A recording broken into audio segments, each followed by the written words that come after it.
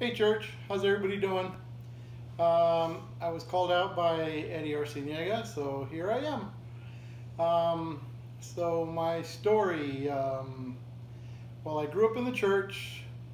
I was born on a Sunday, and by Wednesday I was at Bible study. Grew up in the church, there at every service. Kind of hard to miss when your dad's a preacher. Yep, preacher's kid. Went to a Spanish-speaking church in East LA, and since Eddie mentioned me, I'll call him out. We every service my family sat in the second row on the, if you're looking at the congregation, on the right side, and if we looked across the aisle, there was the Arciniega family sitting across the aisle from us in the second row on the left side. Like I said, grew up in the church, was always there, did youth, did all the children's stuff, grew up. One of the things that was really pounded into us by my dad is that everybody stands on their own, right? You can't rely on the fact that your dad's a preacher isn't going to get you into heaven. So from an early age, we realized, my brother and sisters, that we had to make our own way in our Christian walk. We had great examples in our church. My parents were definitely great examples of people who sacrificed everything for God.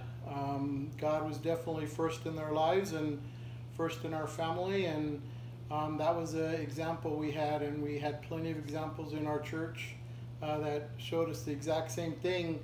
A great example would be Charlie and Becky Arciniega, my aunt and my uncle. So, like I said, grew up in the church. I went off to the military, and went off and got married to my wife. Luckily, she was also from a church out in San Fernando Valley. So we continued, had kids, came back to this area, and in around 2001, kind of started visiting Diamond Canyon. We felt very welcome. It was an easy place to kind of assimilate, especially since we had family that was there. Our kids really enjoyed the youth programs, the kids programs. They grew up in the church there. I don't really have a big aha moment in my life. If I had to do one moment that really taught me a lesson, it was about 10 years ago. No. About 15 years ago, I guess. Our son was diagnosed with cancer. He had a real hard time. He had a lot of pain. But throughout that whole time, he wouldn't miss a service. There was plenty of times where I would say, hey Jake, look, you had a hard night. You've been in a lot of pain. What if we just stay home today? But he always said, no, I want to go to church. I want to be at church. When I'm not going to say those times were easy. I'm not going to do the whole, we were Christians and we were strong and everything was easy, because it wasn't. I mean, there was a lot of emotions during that time. There was anger, a lot of anger. There was hope. There was, the emotions just bounce off the wall, just back and forth, up and down. Anger towards God, anger towards church, anger towards the world.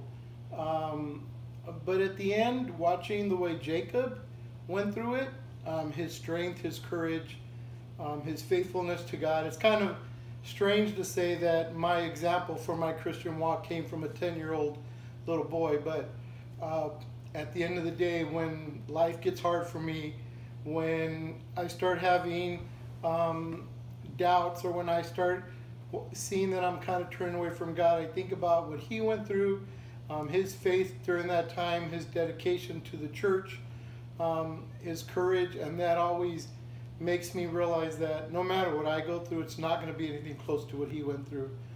So that always brings me back to knowing that regardless of what we go through, regardless of the pain and suffering we're in, God is there for us, and He's never going to turn His back on us. Now, I don't know why those things happened. I don't understand why those things happen. Honestly, I don't like that those things happen. But at the end of the day, seeing His faith makes me have faith that everything happens for a reason. And one day I'll figure that out. That's kind of all.